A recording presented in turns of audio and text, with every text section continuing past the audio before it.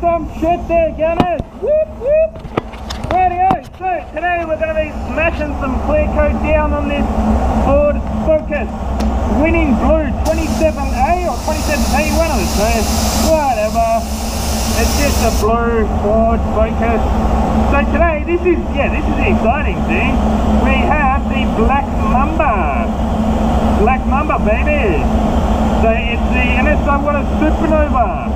And it's the LS-400, which is the HVLP version.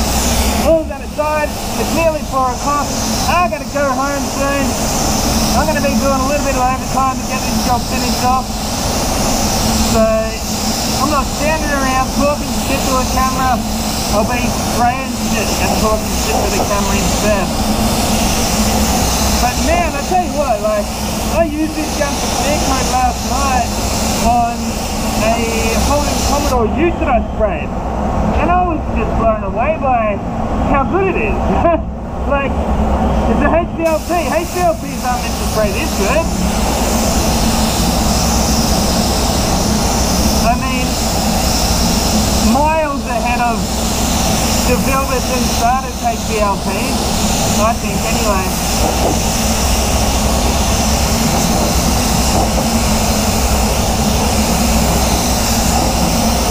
Yeah, I mean, it's one of those things, like the daily refinishing, perfect setup, you know, nice and efficient. I actually better give this a tack rag. Hey, these blends mainly. Oh, that's feeling good, that's feeling nice and clean, baby. You can just feel the grit under the tack rag sometimes. You can just be like, yeah, I'm going to get a few bits of dust in this job. This one feels clean. And you know what's probably going to happen? I'm probably going to get dust all throughout the outset, that eh? I've already found one there. I mean, this quarter tunnel, I won't be surprised a bit of stuff does flow out from the inside. That's all good. It's just part of the trade, mate.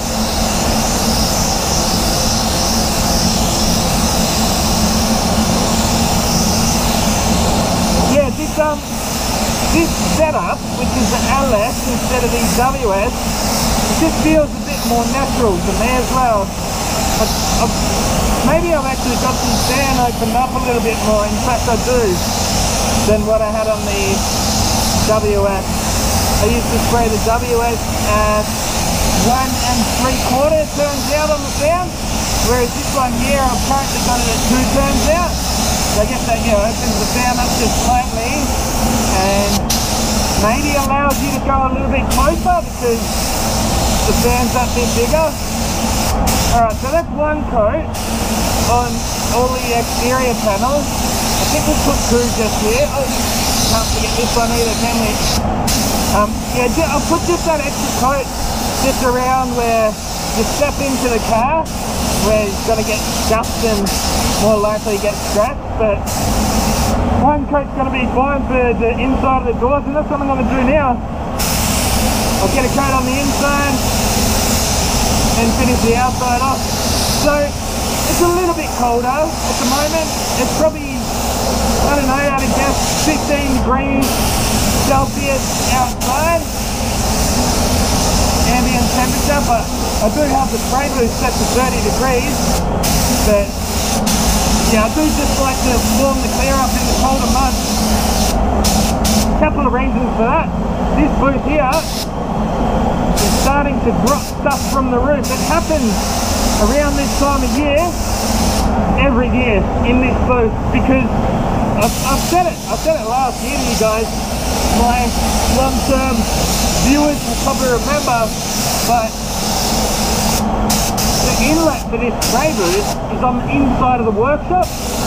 Most other spray booths, the inlet where all the air comes in from is outside.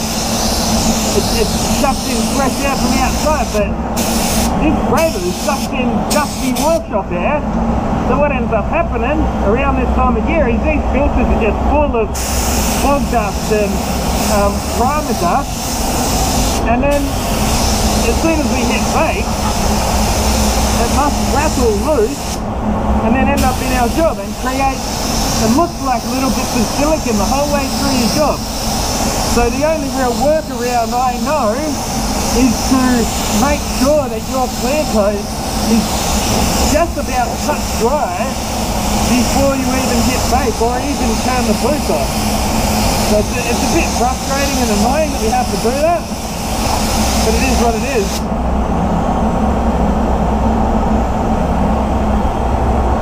Yeah, so as I was saying, that's actually another reason that I do like to heat that clear up, because if I don't, and cause like it's 4 o'clock in the evening or afternoon now, so if I was to go and leave here, you know, 10 past 4 or whatever,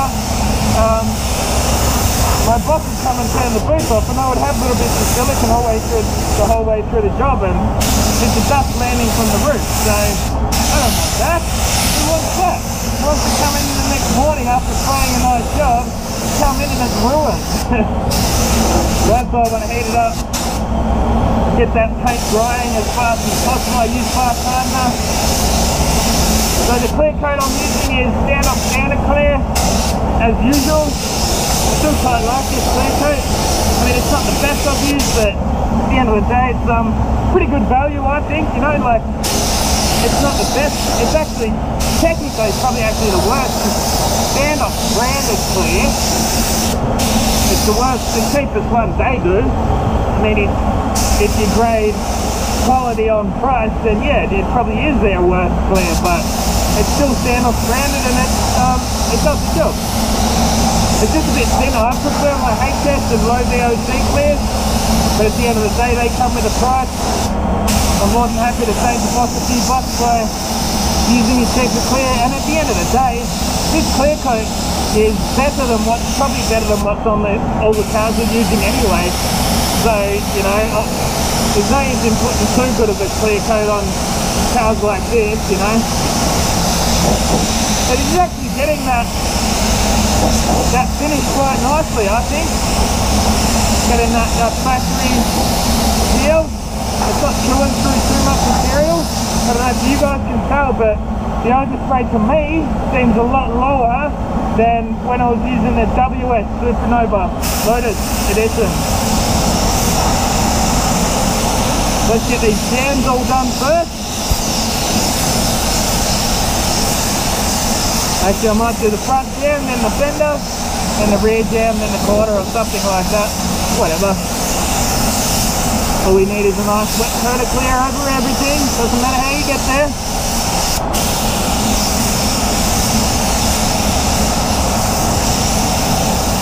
So yeah, settings, just in case you missed them. 2 bar pressure, 2 turns out on the stand. So you wind that stand right in, then come out 2 turns, and full fluid.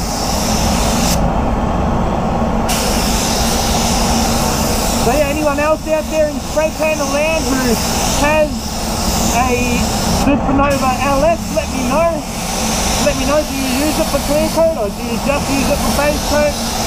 Do you use it for waterborne? Do you use it for solvent base coat? Do you use it for HF clears or MS clears or hybrid clears, which is what this actually is. This is like a mix between HS and MS. That's what they told me anyway.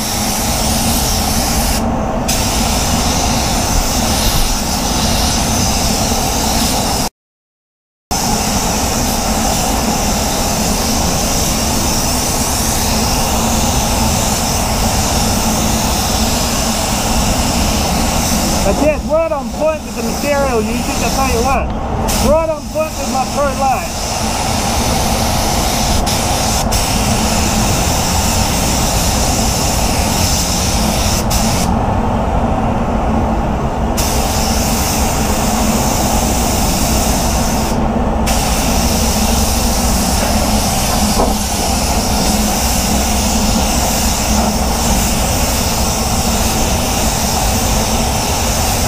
At the end of the day, we don't need to make all these vehicles look like show cars. We just need to make them look like they haven't been in an accident, you know? We've got to make them look like they look like before they got into an accident, yeah. Make it look like the rest of the car, you know?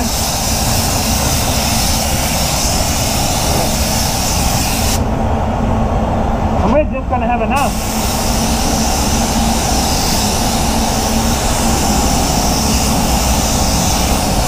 That's 1 litre of clear coat over this job.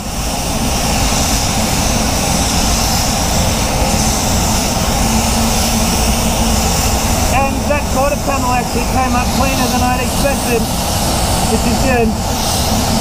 As I say, sometimes you do get a bit of stuff blowing out. That's gonna do it. That should melt in up there. Yeah, loves it, baby. Loves it. Might just give that a bit more of a wet up.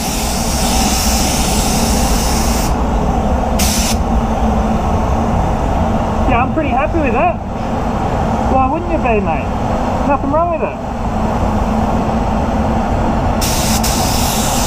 Give that a bit of a wet up. Can't hurt. Yeah, very, very nice gun. Very efficient. It gets that factory finish. I don't know what else you could ask for out of a spray gun. Black Mamba, baby. Let's have a quick look over that job, and as I say, I'm getting out of here, man. I got people to see it, I've places to go. Like that really nice tight finish. It hasn't left me with this great big thick chunky orange peely finish like some of the other HVLP guns do. I can see myself using this gun quite a lot, to be honest. I really can. I'm actually surprised how clean this quarter panel came up. I've done these kind of jobs before and you just get stuff blowing out all over the place. But that's actually quite clean. There's 1 or 2 here or there, but that's quite a nice job. I'm pretty happy with it. I'll see you in the next one. Get out there and post some shit. Gunman out. Woo!